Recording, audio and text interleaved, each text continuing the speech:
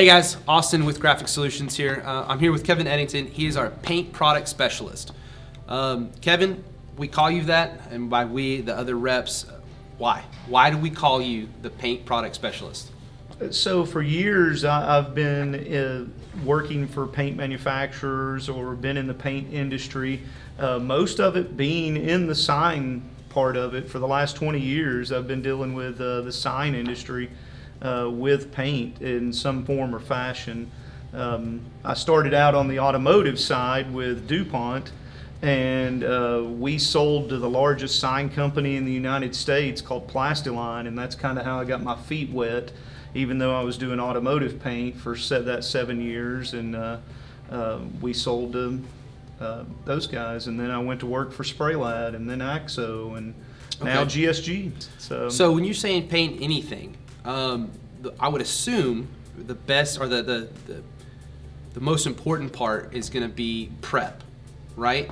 So is there a difference between prepping steel and aluminum as opposed to maybe prepping acrylic or poly? Or can you just prep it all the same way and just start spraying? No, that's a great question. It's definitely when you prep your different substrates, it's a good idea to maybe go to the manufacturer that you're using. In the sign industry, AXO, Matthews, you can go to the tech data sheets, or Matthews has a paint and prep guide that's really good. And it's going to tell you, use a plastic prep solvent to wipe everything down and get it clean before you prime it, and what primer to use.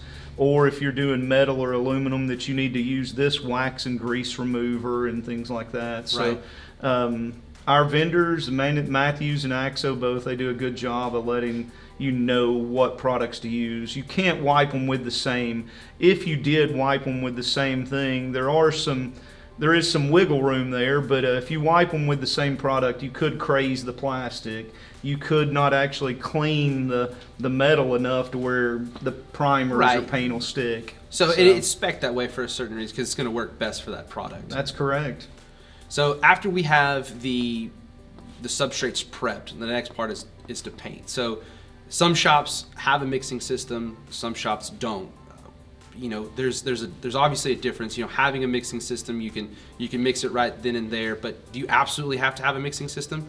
No, you don't have to have a mixing system. Like at GSG, we mix both Matthews and AXO at different branches, and we mix in the increments of quarts up to a gallon size, and you can get whatever size or flavor you're looking for. It's a good idea as a customer, if you've got the formula from AXO or Matthews, to give it to us, and then that way we've got your exact formula. If not, you give us the Pantone color number, the Sherwin-Williams number, the 3M vinyl number, and we can look up the formulas and mix it off of that. So I've done that a couple times. Is where the sign company would actually go to Sherwin-Williams, and they would actually get the different Pantones. And, this is the one we need. We can send in a Sherwin-Williams color number and be able to get a match? Yeah, there's a good chance that our vendors, AXO and Matthews, already have it matched, but great place to kind of segue into, if you don't have a color matched or it is a special color, you can send it to the manufacturer and have it matched, and we can get a formula, mix it, or it can be mixed at your place. The one thing to know is you need to contact AXO or Matthews, either one, and they'll give you the process, or us, and we'll help you guide along on getting that product to get to the manufacturer, to their labs, to be matched. You don't want to just send a product to them and it shows up and they don't know who to match it for, or what it is, or what series to mix it, to match it in. So the best practice, if you needed a specific color matched and you wanted to get it from the vendor, is to either reach out to the vendor or a GSG rep. So they could send the formula to the sign company or to our color match here in Dallas or one of the other branches, or they could send it to their lab and mix it, and we could ship it directly from Matthews. So that's the process? Oh yeah. Now with a Matthews or an AXO, they've got minimums that they have to meet, so it might be a 4-gallon or a 2-gallon minimum to have it mixed from them. From us, if they give us the formula, we can mix it, send it to you in a quart, gallon, whatever you're looking for. If you've got your own mixing station, of course, you can mix it immediately and check the color out, make sure it's accurate. That's going to get you a closer match than both companies have scanners, have color scanners, to where you can color scan the color and get a pretty close, pretty accurate match immediately. But if you're looking for that 100% match, then and gloss level, color match, everything like that, okay, then you're going to want to definitely send it to the vendor. If you're needing just a quick match, both of them have a color scanner that we can help you get somehow matched for you. Okay. So from my days in the warehouse, I remember seeing from both vendors, AXO and Matthews, a factory pack. So what exactly is a factory pack? Because if I'm remembering this correctly, it's a pre-mixed color, correct? That is correct. So you've got some of your more popular colors, satin black, satin white, brushed aluminum, 313 bronze. Some of those things are pre-mixed, and we have them from your Matthews or AXO in a gallon form, to where you'll be able to immediately, we could send it to you. You can, if you've already got the catalyst, you've already got the reducer or the hardener that you need to mix in it, then you get that and you're ready to go. Okay, so if you're a sign company that's only painting maybe all brushed silver or white and blacks, you really don't need a mixing system. You can buy these factory packs, and if you have those one-off colors where you need it mixed or matched, you have other sources. That's correct. I mean, you don't have to have a mixing system, and the only negative for a mixing system for a sign company is the inventory levels that you would have to have. Yes, you don't have to have a lot of inventory, but if you're not using a certain amount of paint a year, it doesn't make sense to have a mixing station maybe at your place until you maybe get to that point. If you get to that point, both AXO or Matthews will come in, take a look at it, and see if it makes sense for you to have one.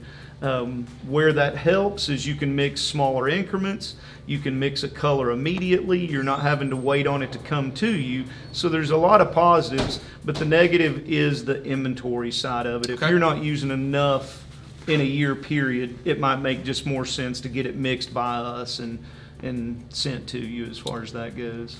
Okay, another thing that I used to see when I worked in the warehouse were touch-up bottles, and I thought it was the coolest idea in the world. Could you talk a little bit more about what a touch-up bottle is and what they're used for?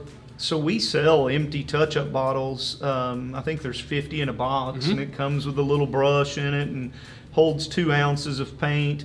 And a lot of times guys will buy those, and if you've already got your mixing station, your painter will automatically, when he gets done with a set of channel letters or a cabinet, he'll probably try to pour up some of that paint in there without the hardener and reducer, of course, and it'll go out. And then your guys in the field, the screws, they can touch them up. They accidentally scratch a little bitty spot, they can touch it up before they, as they install it, or they do any kind of work on it. That's how I found out about it. Is we had a customer that was taking it to somewhere, and he scratched it on his on the trailer.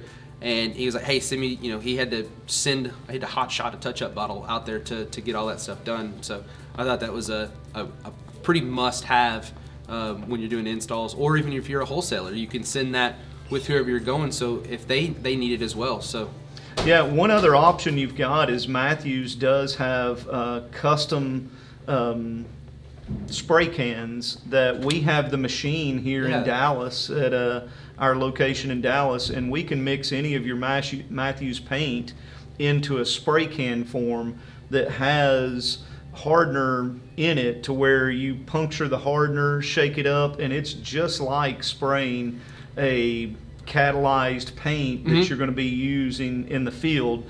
The thing you do have to remember is you're not going to just use that one can for a touch-up. It's going to be more if you go out to the field and there's already a pole there maybe, and you want that pole to match the cabinet that you're bringing a brand new cabinet in. You could have a spray can with your guy there. He can scuff up that little pole and spray can that pole or something if you've got to redo something like that. So, neat little system with the, to kind of help out the guys that are on site that they don't have the luxury of having the mixing system or or the booth right there next to them. Oh yeah. So kind of what, after we've talked, I wanted to sum up some of the points that we talked about, was your biggest thing that you need to do is prep work, is to make sure you're using the correct stuff is prep work. I want to make sure that you're using the correct product for the right substrate. That's definitely a big one, is prep. Prep ensures that the product's going to stick, it's going to stay, it's going to last, and it's going to be there for a while. The other one that I would say, as far as paint goes, the other most important thing is follow your tech sheets. Yep. Use your mixing sticks, your mixing cups that we sell from Matthews or AXO. That way you're following what it says on the tech sheet. Go back and reference it again to make sure you're following those things the correct way. Right, because if I remember correctly, AXO and Matthews have different ratios. It's not the exact same, because I don't want to get all into that. It's a different video, but yeah, you need to make sure that you're reading the right tech sheet for the right one. That is exactly correct. I mean, there's several different ratios for our industry, the primers, different things. Right. Make sure you're doing the right catalyst with the right product, right reducer for the right temperature, so on and so forth. Make sure you read those tech sheets. It's a good idea. And you can get those tech sheets from any GSG rep. You can get them on our website. You can reach out to the vendor themselves. So there's multiple ways to gather this information to make sure that you're doing things correctly. So if you guys have any questions, please reach out. We'd be happy to help. Thanks. Sounds good. Thank you, guys. Have a great day.